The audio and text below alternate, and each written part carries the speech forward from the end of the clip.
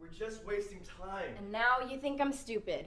You know I don't think that, Marissa. You don't say it, but I know you're thinking it. Well, of course I'm thinking it right now. This whole thing is stupid. See? See what? It is! Who cares if I want to leave early? Even you barely know her and you're getting mad at me? Yeah, because you think I'm annoying you. Oh my god, this isn't even about us. This is about your coworker's lame potluck that you feel obligated to go to because she has no friends. If we go, that counts. We don't have to stay the whole 4 hours. But it is about us. It's about you not understanding what's important to me.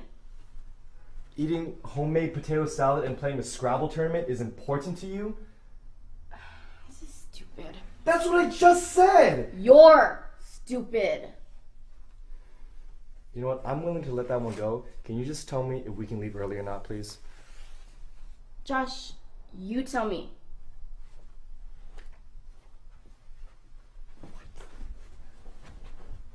Look, I'm sorry I brought it up. Can you just decide and I'll do whatever? No, Josh, not this time. I'm not gonna tell you what to do because you're just gonna use it against me later, saying, I always do what you say. No more.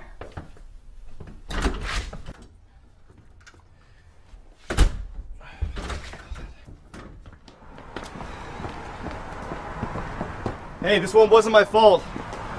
There's no reason for this. You're right. There's no reason for this.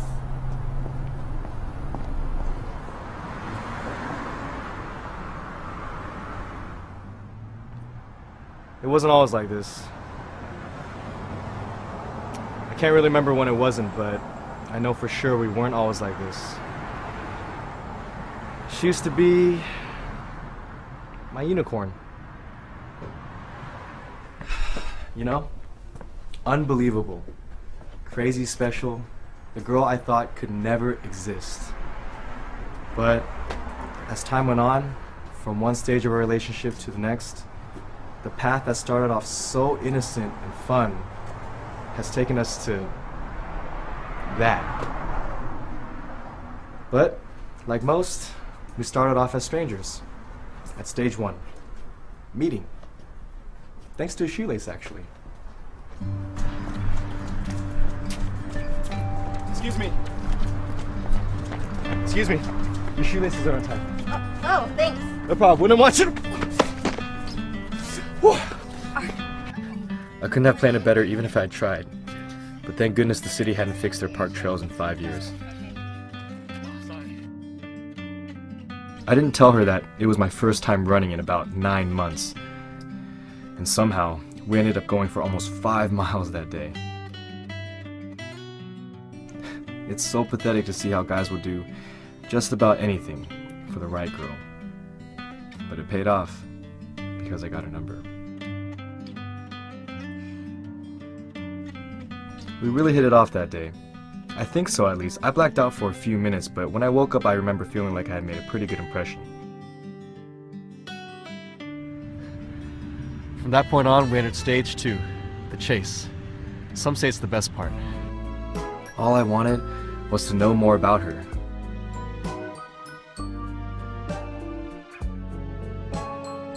All I wanted to do was hang out with her.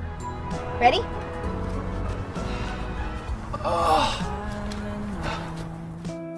The only person I wanted to talk to was her. She was the #1 priority. What the hell, man? And every time I saw her, butterflies.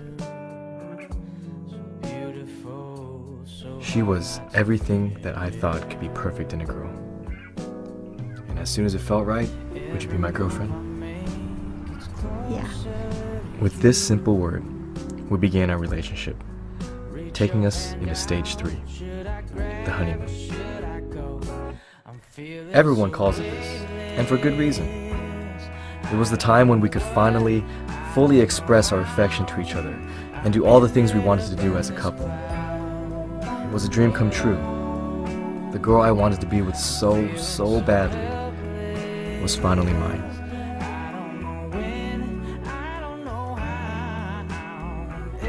But eventually, the fire cooled, and both of us simmered down back to normalcy.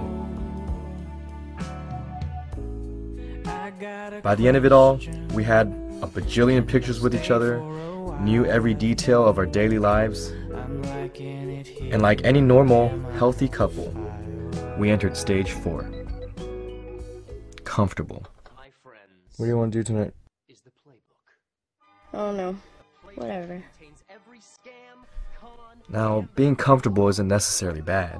It's when we could truly be ourselves. But it depends on what you do with that comfort.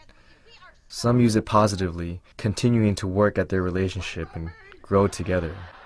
But others allow it to create distance. And for Marissa and I, it made us take each other for granted.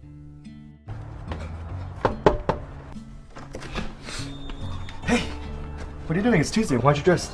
Oh yeah, I totally forgot. Can we skip it? I don't feel like going. This whole thing was your idea. I know, I just kinda have other things to do. Next week, yeah. Alright.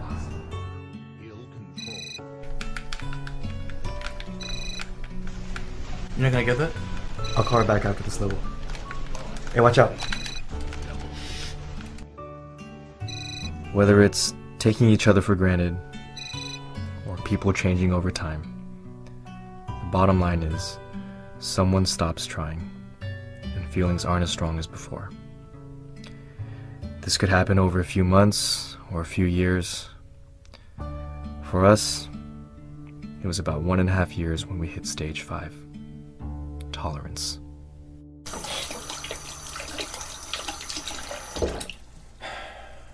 When Marissa and I got to this stage, I couldn't believe it. And I was pretty disappointed.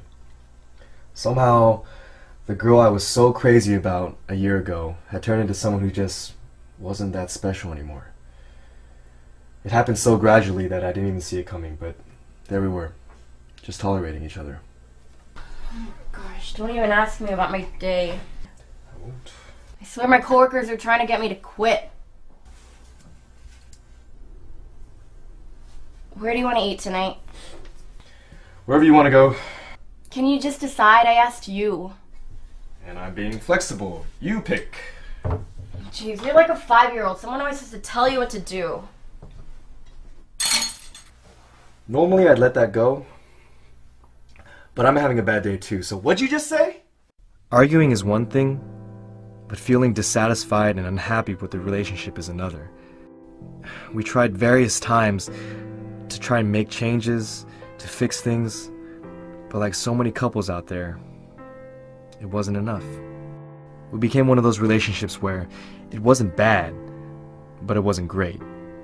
And let me tell you, that's never a good way to describe a relationship. Well, I guess I'm gonna sleep now. Okay. Good night.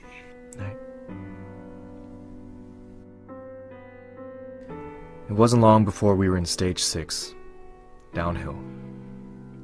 There's not much time left once you're here. The effort to try to make things work just isn't worth it anymore. Problems continue. Arguments don't get solved. I don't even really remember what we argued about. I can't talk to you right now. You're. Why would you just... I can't believe that... Well, how could you? What did we argue about? Marissa and I, sad to say, are nearing the end of this stage. What's next is what happens to everyone at some point. The end of the line. The worst stage ever. Breaking up. I don't know when it'll happen or how, but I hope we can leave it on good, mutual terms, if that's ever truly possible. I think it's for the best. Fine. And this is when the two of us will start a new path. One that leads right back to where we started. Strangers. The change will be so drastic and so blunt that we'll probably want to get back together right away, just to restore what's normal. Hello? Hey, Marissa. I miss you. Are you drunk?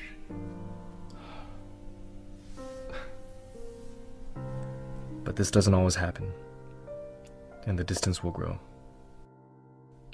Eventually, the two of us will move on or find someone new. Oh my gosh.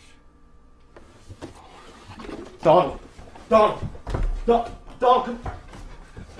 Donald! Who is that? Who's she with? Tell me who that is. Sorry, man. And even when we both get over the past and try to remain friends, things will never be the same. Josh? Hey, it is you. Whoa, Marissa. Hi, nice to see you. Yeah, you too. You still run around here? Well, when I visit home, yeah. Visit? Yeah, I moved up to San Francisco a couple months ago, but I'm just here to show my boyfriend the park. Oh, cool. Yeah. Oh, he's right here. Oh. Josh, this is Alex. Alex, Josh. Hi. Oh! Nice to meet you, man. Yeah. Well, we should catch up sometime. I'll talk to you later, okay? Sure. Bye. Our lives will continue on in different directions toward the inevitable end, becoming strangers again. And everything we shared will just become fragmented memories. From so long ago, I'll question if it even really happened. And all that'll be left is this. A box of random stuff from a faded period of time when this stranger was the most important person in my life.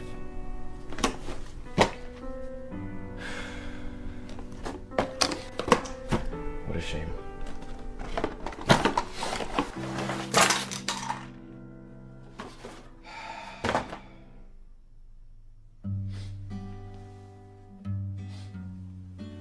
This is to remind you of how hard you fell for me when we first met. Josh, I'm so glad we have each other in our lives. I know that no matter what, we'll always make it through and we'll always have a tomorrow together. Happy anniversary.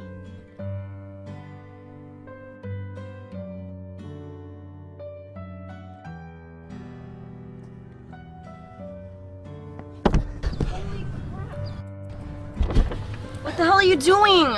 Sorry. I mean, I'm sorry, Marissa. It's just the potluck. I don't know why I was being so difficult. It's whatever. No, it's not whatever. It's important to us. Not the potluck. Just this is important to us. To me. Let's not do that anymore. I'm sorry, please.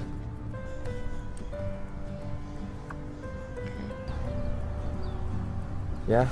You okay? I'm sorry. I'm being dumb. I'm so sorry. We're gonna be okay, yeah? It's alright, babe.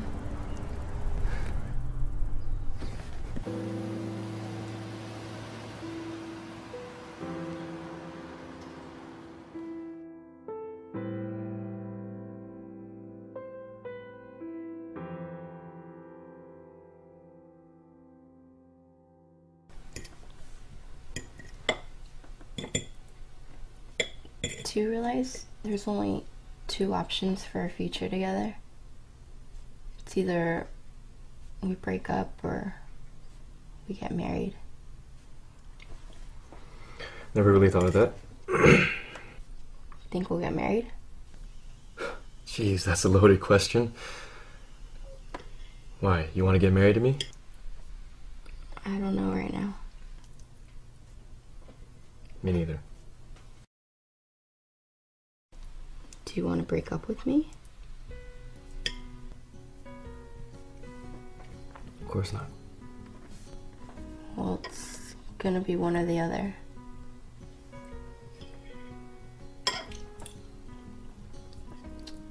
What do you think will happen if we don't end up together? We're gonna hate each other? Think we'll keep in touch?